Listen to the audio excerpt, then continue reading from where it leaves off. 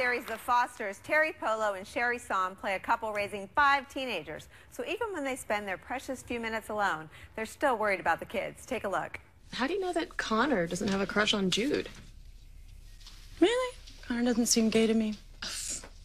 No one ever seems to think I seem gay. Oh, unlike me, I guess. Well, the cop uniform doesn't exactly help. Well, I'm afraid I'm gonna have to arrest you then. For what? For profiling. And for perpetuating sexual stereotypes. Oh, you're gonna have to cuff me first. Oh, you'd like that, wouldn't you? Please welcome Sherri Saum, Teri Polo, and Maia Mitchell.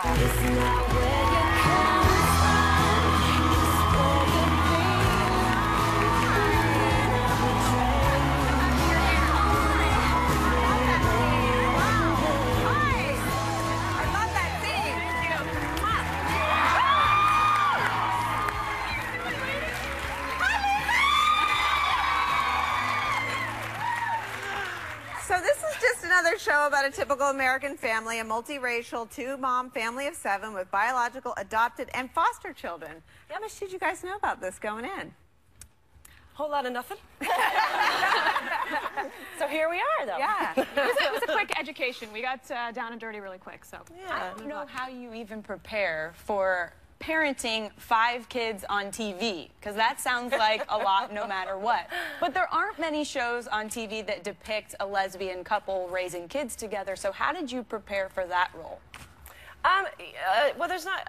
I took one look at Sherri and said, well, yeah, okay, I'll play a lesbian. Look at this.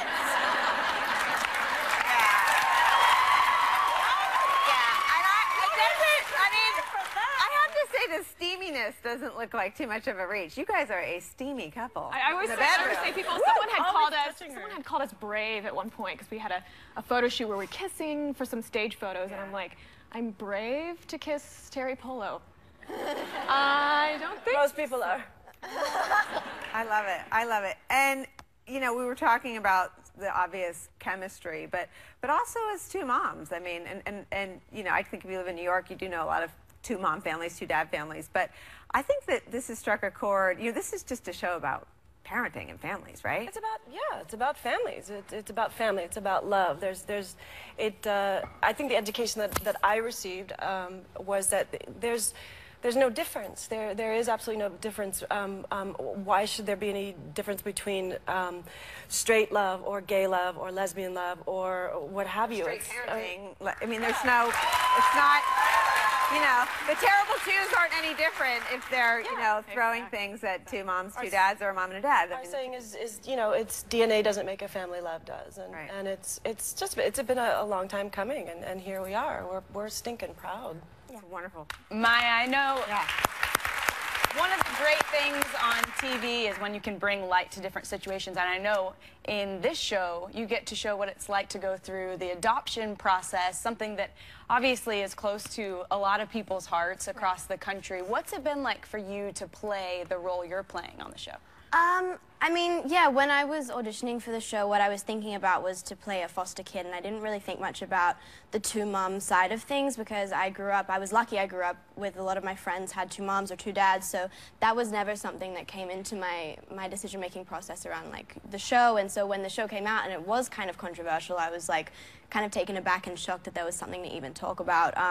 But yeah, it's been good. I mean, we have gotten to know a lot of foster kids and spoken to a lot of those kids who say that it's really meant a lot to them to have their stories told as well, so it feels good. And our old friend Rosie O'Donnell is a recurring character on the show. Yeah. We love you, Rosie! And we all love Rosie. We miss her. And in real life, Rosie's been a foster parent, and I've heard that you guys have all sort of become, I don't want to use the word advocate, but advocates and enthusiasts and real experts on the foster care system. What have you learned about the foster care system in this country?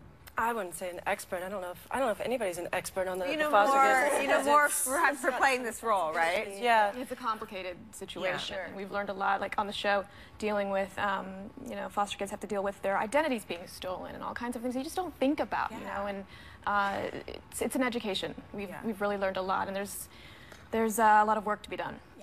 Yeah. And not to end on a very light note, but the fabulous Jennifer Lopez is your executive producer, right? Is she cool to work with? I imagine her being sort of... The guys in here were excited. 4 more beautiful women. I'm not sure I've seen in one picture before, but is it fun? Is it? Yeah. She's the best. She's so cool. She's a powerful she's woman. Awesome. Yeah, she is. She's into so many different projects, and she still gives her love to the show and support to the show. You know, it's near and dear to her heart.